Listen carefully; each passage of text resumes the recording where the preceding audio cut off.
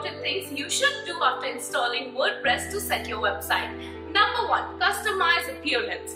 For that, go to WordPress dashboard and appearance and then choose and install a theme that suits your style and purpose. Number 2. Install essential plugins. Install plugins like WordFence, WooCommerce, WP Super Cache, Contact Form 7 or WP Forms and etc. Number 3. Set up permalinks. For that, go to Settings, Permalinks, choose an SEO-friendly format and customize it with the relevant keywords. Number 4. Configure settings.